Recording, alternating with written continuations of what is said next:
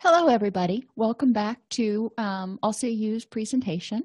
Today, we're going to be discussing relationship skills 101 for teens, using DBT to deal with intense emotions.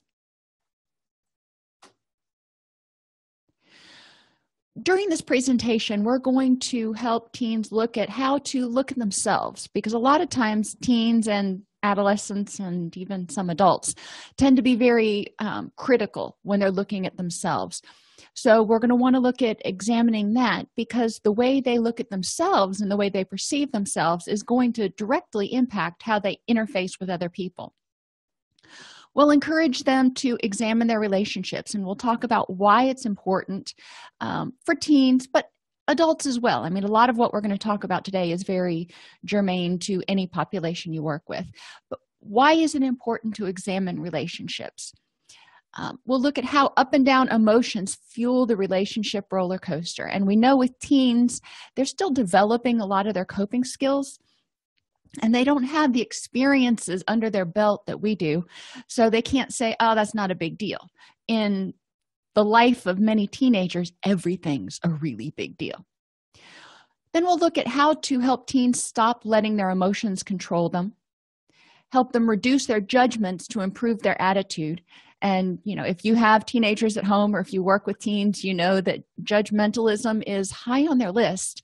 My daughter found a meme the other day that said her eyes are the strongest muscle in her body because she does at least 350 eye rolls a day. And she sent it to me, and we both laughed because we both know how true it is. But stop fighting reality and deal with it. Helping teens and others accept reality and not try to argue about what should be or what they want to be. It is what it is. Then we'll move on to not letting your urges control you especially as teenagers, when they are still developing their coping skills, when they're still dealing with life, when everything still seems to be a crisis. Sometimes when they feel a feeling, because remember, feelings have emotions, thoughts, and physical sensations, as well as urges. So what does angry look like to you in terms of your physical sensations, your thoughts, and your urges? And those urges we want to control. We don't want them lashing out. We don't want them lashing in. And then we'll end with improving your relationship with yourself, which, of course, before you can have a good relationship with anyone else, you have to have a good relationship with yourself. And in this day and age, I never thought I'd say that phrase, but anyway, in this day and age, it's really hard for a lot of teens to have a very accurate relationship of themselves, because they're constantly bombarded with external stimulus. When I was younger, before the internet, when you went home, you had quiet time and you could reflect on things. Now people have stimulus and input and judgments and all kinds of stuff 24/7, 365 if they stay awake that much. So starting out, looking at yourself. When teenagers start having problems in relationships, we want to know, what are the problems in your relationships? What I may deem as a problem in someone's relationship, they may not think is a problem. So we want to talk about, what is it that you see as the problem in your relationship? What is it that you want in this relationship that you're not getting? What are some of the behaviors you are engaging in that are causing these problems? And this is kind of a hard one. So I don't jump right into this question when I'm working with teenagers, especially because they can get defensive. They're like, well, I'm not doing anything. Okay. So we'll talk about some of the relationships and what's going on, what prompts it. And then we'll ease into this question about, well, you told me that when you and your friend were having this argument, instead of calling each other up on the phone or meeting together to discuss it, you decided to start posting stuff on Instagram. So in what way could that have instigated or stoked the fire of some of these problems? Become mindful and live in the present. Encouraging people to be conscious and be cognizant of people, because what they've done in the past, they could do in the future. It doesn't mean they will. Some people make a mistake in the past, and guess what? Oh my gosh, they learn from it. So we want to say, remember the good things from the past, and then learn from things that happen in your relationship with this person in the past and let go of the bad. But likewise, and teens as well as adults are guilty of saying, well, if it happened in this relationship with Joe, then I'm going to generalize it to all relationships. So this could happen in all of my relationships. And that can be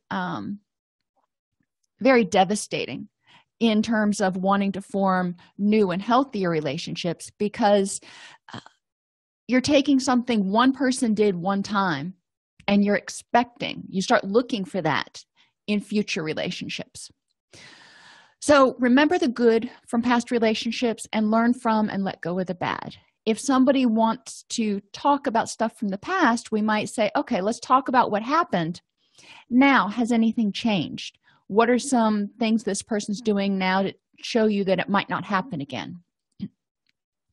And then help them look at the future, identify their dreams and their goals and what they want, and avoid creating catastrophes that happened yet. Maybe they get into a relationship with somebody and, they hope they're going to be best friends forever. Well, that's awesome. What is it going to look like? What could it look like? What do you want it to look like? And most importantly, what are you going to do to make it happen? It's not just going to poof, magically happen. Relationships take work, and there's going to be ups, there's going to be downs, there's going to be fights, there's going to be tears. It happens.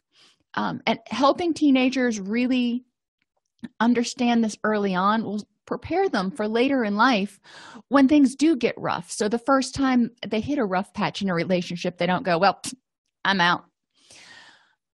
And then avoiding creating catastrophes that haven't happened yet, expecting someone's going to let you down, expecting someone's going to cheat on you, expecting, and I would say, do you know that's going to happen? And if there's a prior history with this person where it has happened, then we can say, all right, what is the evidence that things have changed and it might not happen again? If there's no evidence of that, if the person betrayed them before and they're still in a relationship for whatever reason, maybe they've decided that, okay, that happened and I can deal with it and I can accept it for whatever reason, because the relationship as a whole is more important to me. All right, that's fine. What are you going to do to protect yourself so you're not dwelling and anticipating and constantly fretting about waiting for the other shoe to drop? Mindfulness exercises. Paying attention throughout the day if you're focusing at hand or dwelling on the past or fretting about the possibilities. In the book that I used to create this presentation, she talks about having people think about, when you're doing your homework, are you focused on doing your homework, or are you thinking about when you dropped your books in the middle of the hall today, or what's going to happen at cheerleading practice next tomorrow, or your mind's just all over the place. Are you focused, or are you out here? Dwelling on the past, we're going to talk about, okay, it happened. Why are you still focusing on it? What's meaningful about it, and what do you need to do to resolve it? You dropped your books in the hallway. Okay, so tell me about what that experience was like, and what is it that you're afraid is going to happen because of it? Because generally when something keeps coming back, it's the mind saying there's some sort of threat here. So we're going to talk about what do you think may happen because of it. And then we can talk about the likelihood of it. Are you anticipating something that is probable or improbable?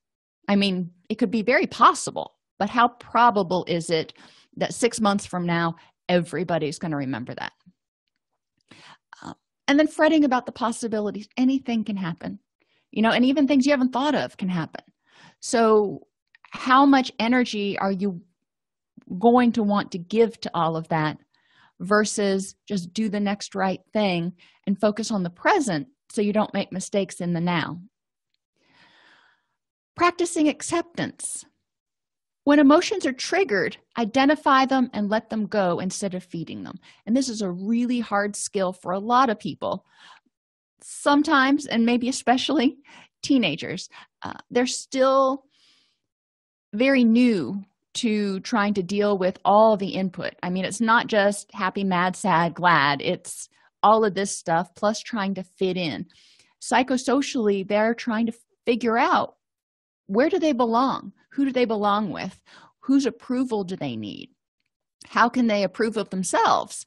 And a lot of times with teenagers, they are very external validation focused. They're more concerned about what everybody else thinks than what they think. And that's developmentally, that's where they are. And I'm not going to tell them that's wrong. We will try to build up the self-esteem and the self-approval, in addition to looking at, what they're concerned about, what their peers think, what their parents think, what their coach thinks. But when emotions are triggered, they get angry. What do they do with it?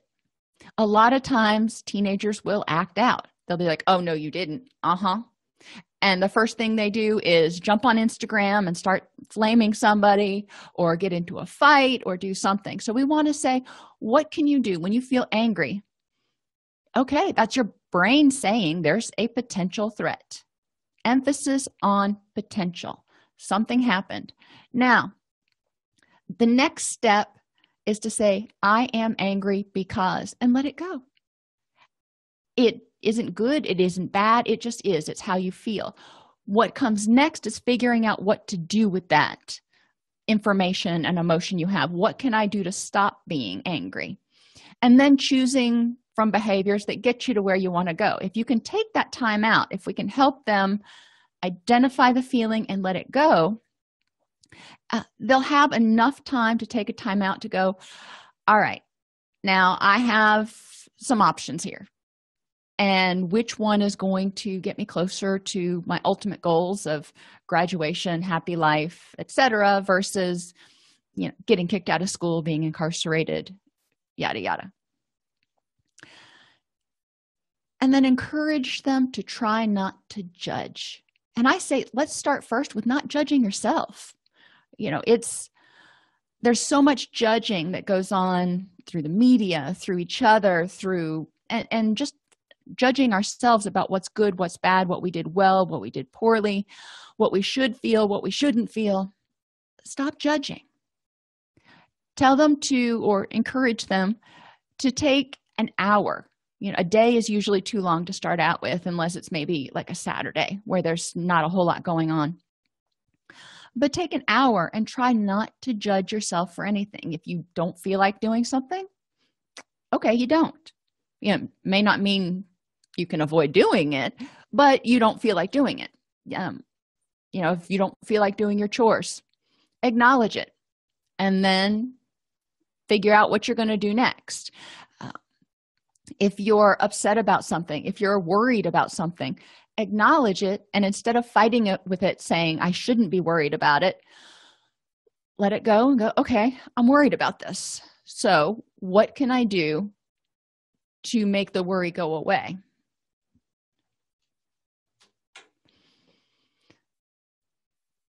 Once they start developing an understanding of themselves, what they feel, what they think, what their triggers are, what their vulnerabilities are, start having them look at their relationships. And part of this, which isn't really taught in schools, and I don't think we as a society do a really good job of teaching it, what does a healthy relationship look like?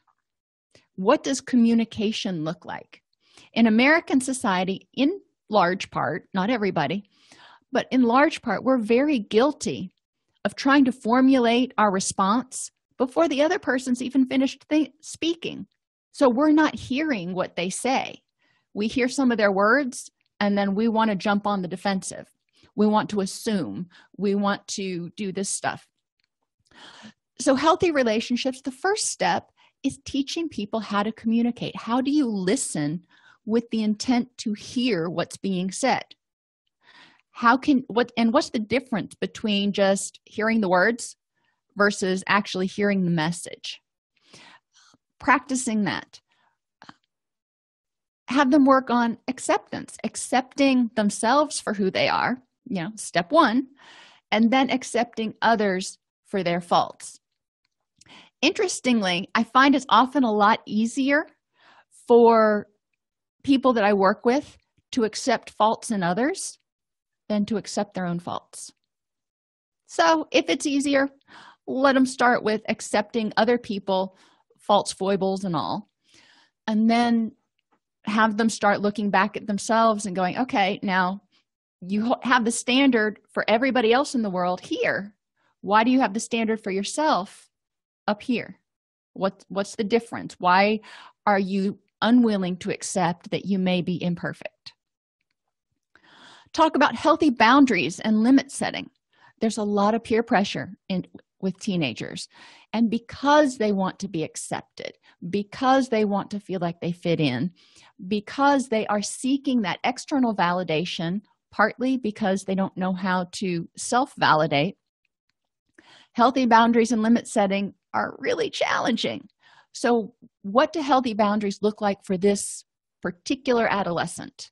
And talk about some situations that they've felt uncomfortable in, and what the boundary they wanted to keep was and what the boundary they actually kept was. And how do you set limits with regard to sexuality, with regard to drinking, with regard to drug use, with regard to drinking and driving, or if you're in a car with somebody who's speeding? There's a lot of times where people may feel uncomfortable. So rehearsing with the clients and helping them learn how to assert what their boundaries are, what they feel safe with, is really important. And then developing compassion for themselves and for other people. If somebody else is having a really bad day, their first reaction may be one that's very judgmental and be like, well, Susie's being a so-and-so today. The reaction of compassion and non-judgmentalism would be, Susie is really irritable today. She must be having a bad day. So encouraging compassion, again, for other people, but also for themselves.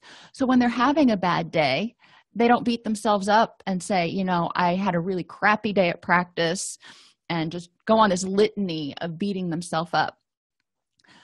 Encourage them to identify what they think they could have done better and how to do better the next time, but then have compassion for themselves for, when you were out there, did you give it 100%? If you did, were you able to do any better today? And help them understand that based on a whole host of things, we're not going to be 100% every day. You can be 100% most days, but you're not going to be 100% every day. Thinking like football games. Sometimes a quarterback will go out and he will just make a really not good move. And we could criticize him for that and be like, well, how stupid was that? And it was probably an unfortunate move, but having compassion for him that he was doing the best he could. He didn't think in his head, well, how can I really throw this game? How can I screw this up? And, how must he feel now that, maybe he made some mistake that cost the team the game?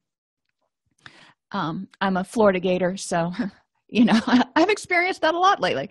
Anyhow, what do you want from your relationships? Encourage people to look at what is it that they want from a relationship. If you are best friends forever, what does that look like? What behaviors would that other person do that would make you know that you mattered to them? This is one of those times that if it feels appropriate with the adolescent, sometimes I will kind of veer into the love languages and talking about not everybody expresses their feelings the same way. Not everybody is effusive with compliments. Not everybody gives hugs.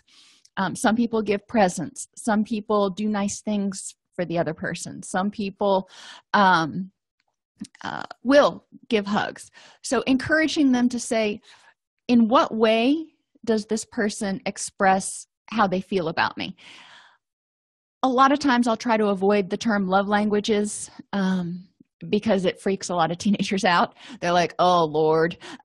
But if you can help them understand that we all communicate a little bit differently, it can help.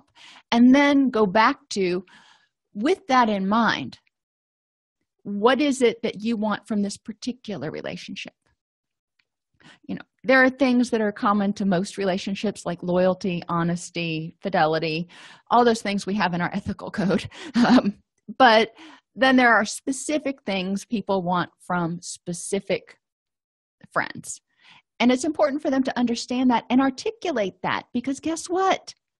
Teenagers are no better at mind reading than we are. And they think they're pretty good at mind reading, but they're not. Finally, encourage them to examine their relationships that they have. What is this relationship providing for you? Because if you're in it, there's a reward. If you're putting energy into it, it's because you're getting something out of it. So what are you getting out of it? Also, if it is not a perfect relationship, which most aren't, have them look at what is lacking. What would you like to see improved? And how can you do that? Maybe they're in a relationship with somebody that goes to a different school, so they don't talk as much and they don't see each other very often. And they wished that there was more like real face-to-face interaction. All right. Well, you can't just expect that person to know that's what you want and make it happen. So what can you do to start improving the amount of contact that the two of you have? And then have them write a my best friend essay, creating this picture of what their best friend would look like. Are they compassionate? Are they caring? Are they smart? Are they just anything they want to put in there? Don't tell them why, because I want to know what they want in their best friend. And then I take that and I say, okay, now do this for yourself. If you want loyalty, then be loyal to yourself, which means you need to be true to yourself. If you want honesty, then you need to be honest with yourself. Sometimes it's going to really not be pleasant, but you can handle it. But also look for these qualities in other people, and look for these qualities in your current friends about how they're honest and loyal and truthful. I want them to focus on the positives. Because like I said, every relationship has negatives. Every person will make mistakes. Teenagers especially tend to be very, very good at focusing on mistakes. So I want to encourage them to start looking at some of the positives with the people that they're interacting with. Benefits of healthy relationships. So why should we as clinicians work on this in counseling? Because adolescents, everybody needs belonging and validation and acceptance and all that kind of stuff. But adolescents especially are in that phase where they're feeling very vulnerable because they're trying to figure out where they belong. They're getting ready to finish high school, then they've got to choose a career and then start adulting, and it's overwhelming. Putting yourself back in that position, retrospectively, we can be like, oh, you don't even know what you had to deal with. But when you were in that position, you had so much less knowledge and so many less skills, and all of these things were exciting, but they were also very scary at the same time. So during this period, adolescents need people who can provide validation and acceptance, a sense of belonging, whether it's in their church, whether it's in their school, whether it's in their extracurricular activities, or all of the above. They need a place where they feel like other people get them. So often I work with adolescents who are just like, nobody gets me. I'm weird. And talking about what that means to them, why they perceive that other people think they're weird, and where they might find a sense of belonging, because sometimes they're trying to fit a square peg into a round hole. So we might talk about, well, okay, so you have interests in creative arts and drawing. Where can we find people your age who might be interested in that? Self-confidence. When people are in relationships with others, not only is it giving them a certain amount of validation, but they develop a sense of self-confidence because those people are there even when they make a mistake, and they go, you know what, come on, get up, let's do this again. It's not the end of the world, or whatever they're telling them, but they've got somebody there that's a cheering section. Which takes us to that social support. As much as we would love to be all the social support our kids need, they need social support from peers their own age, with their own interests and all that. So, and why is this? Because it provides them a sense of belonging, and it allows them to differentiate from us. It allows them to say, you know, I've gotten a lot of great skills growing up in your household, yada yada. However, I am actually able to be an independent person and survive. Which, again, when people are starting to take SATs and think about what they're going to do, where they're going to go to college, and all the changes and living on their own, it can get really overwhelming really fast. So the relationship roller coaster. Interpretations of events are based on your current state, your prior experiences, and the event itself. This is true whether you're 2 or 62. A lot of adolescents don't think about this. So when something happens, they may interpret it automatically as negative. And it may not be that way. Their current state, if they're looking for the negative, if they're in a bad mood, are they going to likely look for the most positive interpretation of something that happens? No. You know, they're probably going to look for a self-fulfilling prophecy. You know, I'm having a really bad day, and we're going to have this quiz on Friday that I'm totally not ready for. The teacher's out to get me. If they were in a different state, a more positive state, a more well-rested state, they may not perceive it as much as the end of the world. Your prior experiences. So, you know, sometimes if people have, and we'll keep with the same analogy, if the person has had difficulty on exams, then when they hear about an exam, if they're already grumpy, feeling worn down, they hear about an exam and they know they don't do well on them, then all of a sudden the sky is falling.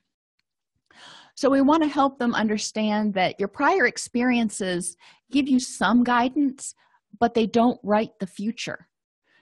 Your prior experiences might tell you that you have to study more for this test, or that you need to change the way you study, or, you know, talk to the teacher about how to study. Your current state, if you're already in a negative state, you're going to perceive the negative. We're not like magnets where negative attracts positive. Negative attracts negative. So help them realize and become cognizant of the fact that when they're tired, sick, depressed, you know, in a funk, it's easier to focus on the negative or get irritable. And encourage them to think about a time when they were having a great day and something, you know, unfortunate happened, or not the best. Did it completely deflate their day? And if they would have been in a bad mood, how would they have interpreted that event, and how would it have affected their day? Which takes us to this emotional roller coaster. Emotional roller coasters are caused by immediately reacting to every stimulus without awareness or acceptance. When we are not mindful of our feelings, we just feel and act, then we're just constantly up and down and up and down. Our brain says there might be a threat. We're like, threat, threat, threat, threat. And we go into all-out crisis mode. When we help clients learn to be mindful, the brain says there might be a threat, and then you say, okay, is there a threat? And then make a decision based from there. So you're not just threat, relax, threat, relax. There's, a little bit of ebb and flow in there. And you're not immediately reacting. So everything that comes your way isn't constantly draining your energy. Acceptance and commitment therapy is great to introduce to teens in addition to DBT because it helps them really look at how their emotions affect them and how they can distance themselves and separate themselves from their emotions when they feel them instead of immediately having to act on them. Once they practice this for a little while, a lot of times they'll find that they make better decisions if they don't immediately act on their emotions. If somebody says something that hurts their feelings or makes them angry, and they take a minute or 5 to identify the feeling and then think about the most appropriate response to help them achieve their goals, will it end up resulting in an Instagram war or a Facebook war? Maybe not. A lot of times, once they've had a chance to get out of that initial adrenaline rush, they make better decisions. Teens have fewer experience and skills against which to assess current experiences. So if it seems like the end of the world, compared to everything they've experienced up till now, this may be a crisis. Compared to you, this may be a drop in the bucket. But for them, it's a real crisis. Developmentally, teens are trying to figure out where they fit in the world, so they often feel vulnerable.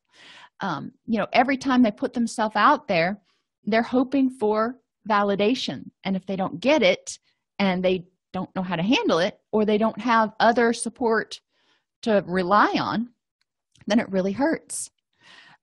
Teens have often been provided with acceptance and encouragement based on conditions of worth.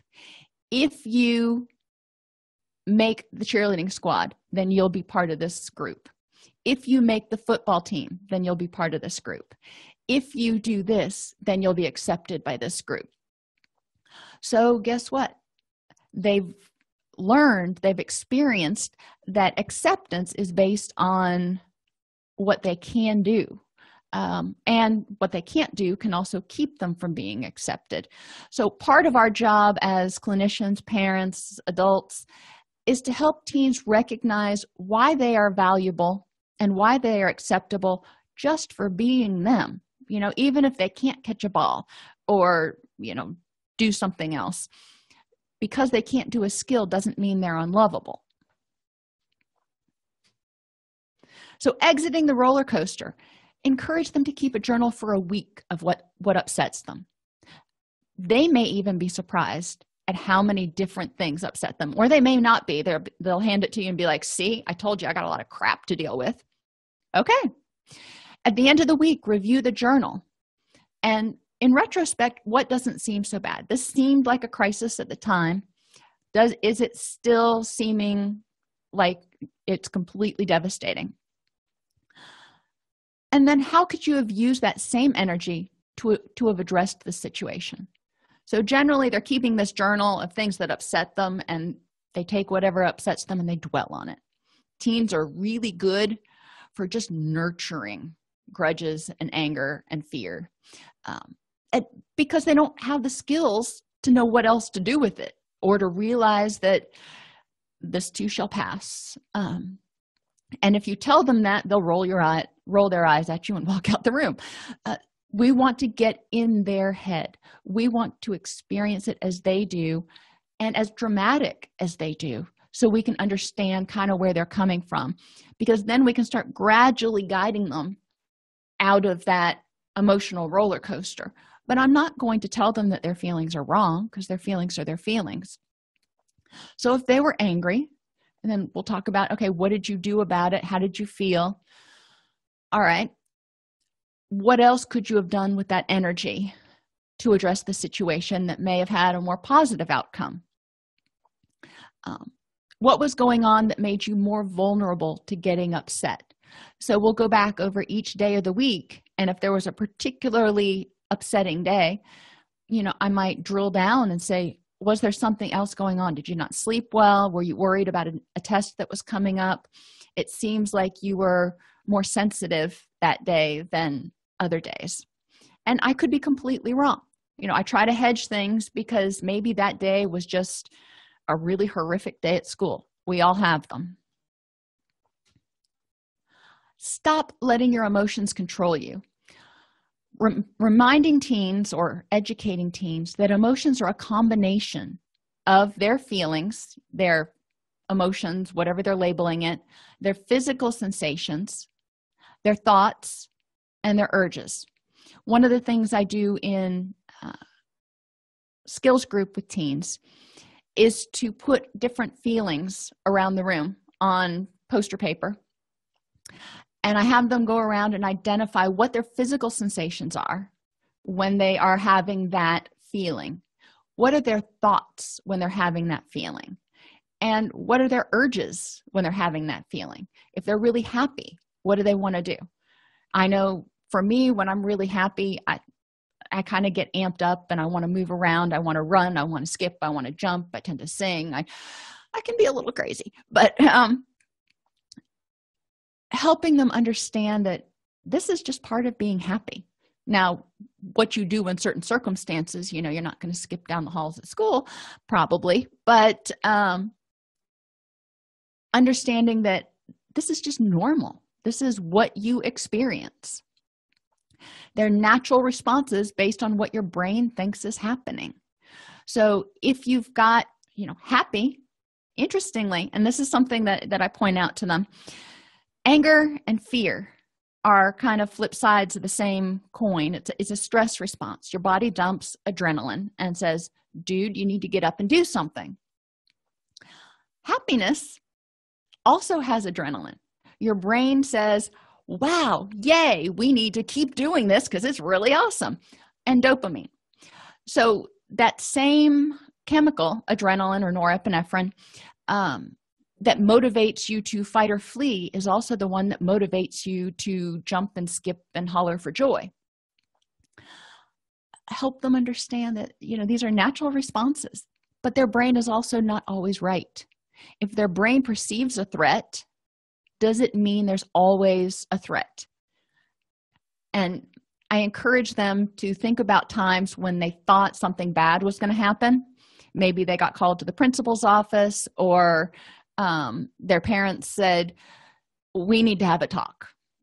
Generally that doesn't end in anything good. But sometimes they're going to have a talk because they need to decide what they're going to do for the family vacation this week or this year.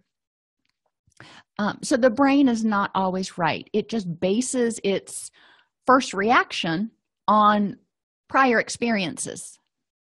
So encourage them to feel the feeling, label it, and let it go. Some of the common things that I hear, oh my gosh, I am going to fail this test. Okay, so what are you feeling? I'm feeling freaked out. I'm feeling afraid. Okay, that's how you're feeling right now. What is it that you need to do next? And, their feeling right now is what they're feeling. Figuring out what to do next is the next step. Mark asked Samantha to the prom instead of me. Okay, feel the feeling. How do you feel? You feel devastated. You feel betrayed. All right. Now let's just let that go. Now what are you going to do? And she is such a so-and-so. Okay. So you're feeling angry right now. And I encourage them to come up with their own feeling words, but obviously I don't have another person sitting here right now. Once they're feeling angry, say, okay, you're feeling angry. What's going on that's causing you to feel angry? They can talk about it, or talk about what they need to do next, or talk about if continuing to feel angry is going to be useful for them. Reduce your judgments to improve your attitude. Judgments compare us to others instead of focusing on ourselves. She's thinner than me. He's faster than me. He's smarter than me. Okay? Or he's dumber than me. But it's a comparison instead of saying, I am me, and am I being the best me I can be? Encouraging adolescents to embrace this is, again, difficult because they're seeking external validation. So I do encourage them to realize when they're being judgmental, and also try to focus back more on themselves. And instead of looking at, she's smarter than me, or, okay, what can you do if being smarter is important? What can you do to improve that? What positive skills do you have? If they're comparing themselves negatively to other people, I want them to identify 2 positive things for every time they compare themselves negatively to somebody. Other times, the judgments can tear others down to make us feel better about ourselves. So people that go around criticizing, she's stupid, she shouldn't have gotten the lead role in that because I'm a much better actress. What good does it do to use that energy to tear her down? What else could you do with that energy? Maybe talk to the director and find out what you could do differently in order to get the lead role next time. But encourage them to realize when they're using energy to tear others down or tear themselves down. And sometimes we tear ourselves down to protect from disappointment. So, you try out for the football team and you're like, well, I'm not going to get it because I know I'm the slowest person out there. Or, I tried out for this play and I can't sing nearly as well as so-and-so, and I forgot my lines more times than other people. That's the mind's way. That's our way of protecting ourselves so we don't get our expectations set up too high and get disappointed.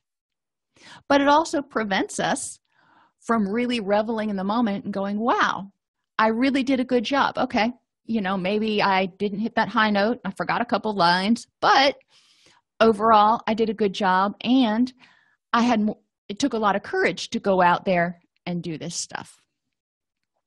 We want to encourage them to find constructive uses of that energy. Instead of judging people and tearing them down and tearing ourselves down, how can we use that energy for self-improvement and compassion for others? If you're concerned that somebody else is a faster runner, okay, dwelling on it's not going to do a lot, but what can you do so you can run faster? And for people who don't run as fast, how can you have compassion for them? Celebrating others' strengths. We all have strengths. We all have weaknesses. So instead of going, he's so much better in math than me and feeling bad about it, think, well, hey, that's a future math tutor, and I'm a lot better in English, so I can be an English tutor, and we can help each other. Celebrate each other's strengths and work together in order to be more harmonious instead of competitive. Stop fighting reality and deal with it. Sometimes things suck, so you got to accept it, And sometimes when I say this to my groups, they'll kind of look at me and their eyes will get big and they'll be like, you just said things suck. I'm like, yeah, it's true. Sometimes things will happen and it just is unpleasant. It is ugly. It is sucky. There's just not a nice word for it. And there's nothing you can do to really change it. Sometimes you can change it, but sometimes you can't. So what you want to do is say, all right, this happened. After I lived in Florida for a couple of decades, so lots of hurricanes came through. And when the hurricanes came through, sometimes it would really stink because we'd be without power for 2 or 3 weeks. And Florida in the summer without power, just not pleasant. So I could dwell on how bad it was and get angry about it, but that wouldn't do any good. I can identify the things that I could change and change them. So I'd pack up the kids every day and we'd go to the library or go to the mall or go somewhere that actually did have air conditioning in order to kind of get through it. Was it ideal? No, but it was reality. And then identifying the things I can't change and learn how to change my reaction to them. So living without power for 2 weeks. We actually had a lot of fun pretending what it was like to be back in the 1800s and reading books by candlelight. And when things happen that you can't change, say, what does this mean about or for me? What does it mean for me or to me that I'm not going to have power for a couple of weeks? Well, it means life's going to be a little bit more difficult, but other than that, probably doesn't mean a whole lot that I need to get all upset about. So encourage your clients, encourage the adolescents to state what it is that they're upset about. And I try to be very liberal when I'm allowing them to express themselves. If they use a curse word here and there, it's not the end of the world. If they're using it aggressively towards someone else, that's a different story. But I want to know, what is it that you're experiencing right now? Let's put it out there, and then we can identify what's changeable that you're willing to change, and what you can do with the rest of it so you don't stay as angry or as scared. This is also true when adolescents are applying for college acceptance. Maybe they get back 3 rejections and they only applied to 5 colleges, and they're just like, they feel like they got kicked in the gut. All right, so all of the results aren't in yet, so you could still get accepted to those 2. But if you want to get accepted to one of these others, what can you change? Do you need to get a higher GPA? Do you need to go to community college and then reapply? What are some other steps you could take? And then identify the things you cannot change and learn how to change your reaction. Maybe you're never going to get into a particular school. So what can you learn from it? And what does it mean about you that you can't get into that school? A lot of other schools may accept you. So what in particular importance does that school hold for you? And then, we can talk about that in session. Don't let urges control you, though. Even if you're disappointed, if you're angry, if you're anxious, you don't have to immediately act on whatever you're feeling. Urges are part of feelings. When I get hungry, my urge is to eat. When I get sad, my urge is to cry. The strongest urges are those to fight or flee. So physically, when something is threatening and you want to fight, you want to punch, you want to lash out, you want to scream, you want to do something aggressive. And emotionally, your urges are, to be angry or to be afraid. The urges that go along with those feelings are really hard to just say, you know what, I'm just going to let that go for a moment and then I'll decide what to do. You want to get out of the situation. So teaching clients how to urge surf, teaching them when they feel that rush, and we all know what it feels like when adrenaline just floods over us and they just want to come out swinging. All right, where are you on the wave? Remember that urges come in and go in about 10 to 15 minutes. Same thing with panic attacks. So where are you in terms of coming in and going out? Where are you on the wave? Are you at the top, getting ready to just come in, or are you still building? Teach them how to use that imagery in order to urge surf so they don't act out right away. Distract, don't react. Focus on something else. And this is my favorite activity. 4, 3, 2, 1. 4 things you see, 3 things you hear, 2 things you smell, and 1 thing you feel. Encourages them to just completely shift. It's kind of like switching the channel in their minds. Watch something really funny. It's hard to be terrified or enraged when you're watching something that you find amusing. For me, there's one video of this little baby who just thinks it's hilarious when its caregiver tears paper, and it does that little baby belly laugh. And I can only watch it for so long before I have to kind of grin or maybe laugh myself. Stupid cat videos, whatever it is that makes your person laugh or smile or can help get them into a different mind space. Listen to really loud music. Most teenagers will not turn this one down. But interestingly, when you bombard your senses, it can help kind of get you out of that fight or flight mind space. So listening to really loud music can help distract some people. And then hold on to a piece of ice. I encourage you to try this at home yourself. Just hold on to a piece of ice and see if you can focus on anything after about 20 seconds besides how much longer do I have to hold on to this piece of ice. It really helps get you out of that infinite loop, because all of a sudden you're just like, okay, this is unpleasant. I don't like this at all. But you're not thinking about what happened during the day, and you're not worrying about whether the kids are destroying the house. You're just worried about whether you can keep hold of this ice for another 2 minutes. All of these help teens develop skills so emotions aren't so powerful, so they can choose how they use their energy, so they can choose what mind space they're in and choose behaviors that will help them improve their relationships. So, something happens, they see their ex-boyfriend talking to some other girl down the hall, and they just flip out. Okay, so that there are lots of feelings associated with that, lots of very normal feelings associated with that. But getting into a physical fight, probably not in their best interest, or turning it in on themselves, self-harming, using drugs, also not helpful. So what can they do?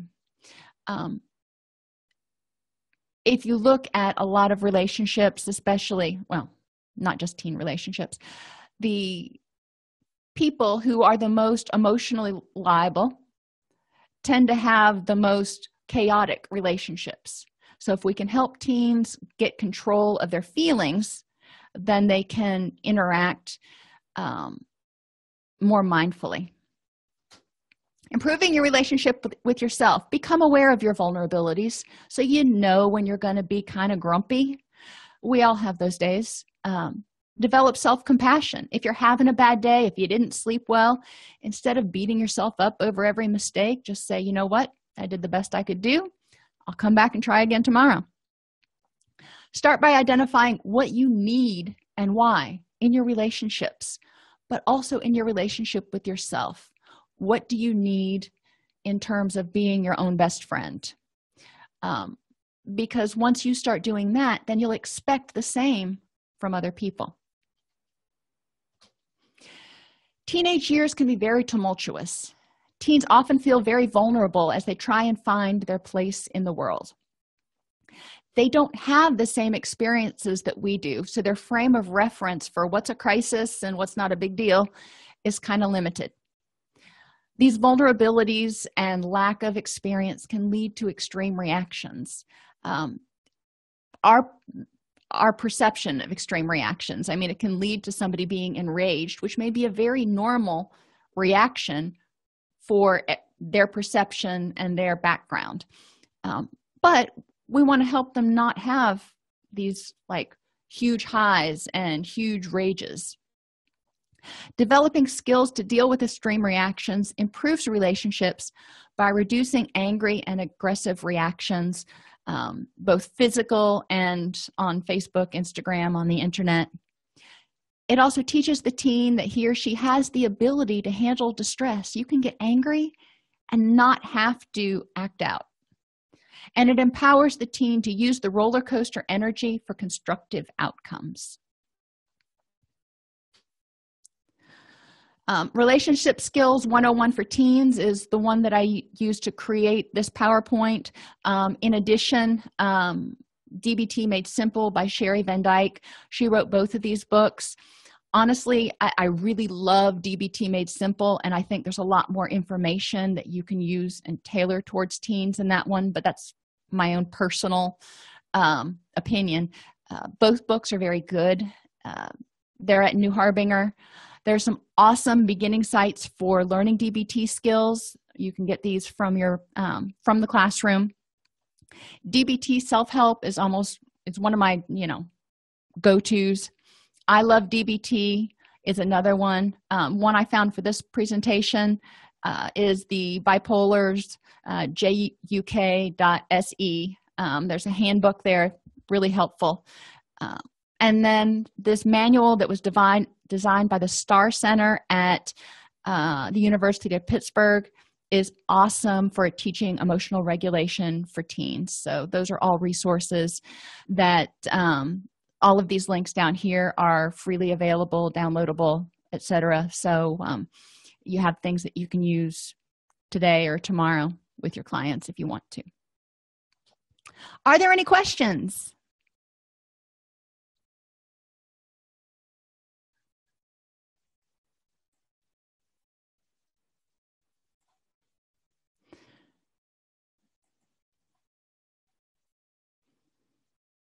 Okay, well, I appreciate everybody being here today.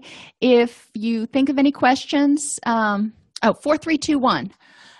And you can do this however you want. It's not a set thing. I just find it's easier to find 4 things that you can see, 3 things that you can hear, 2 things that you can smell, and then 1 thing you can feel. You can mix and match the senses however you want to, but generally it's hard to find the more than 2 things that you smell or more than 2 things that you feel. So I start like that, but I'm also very visually oriented, so that may be my own bias.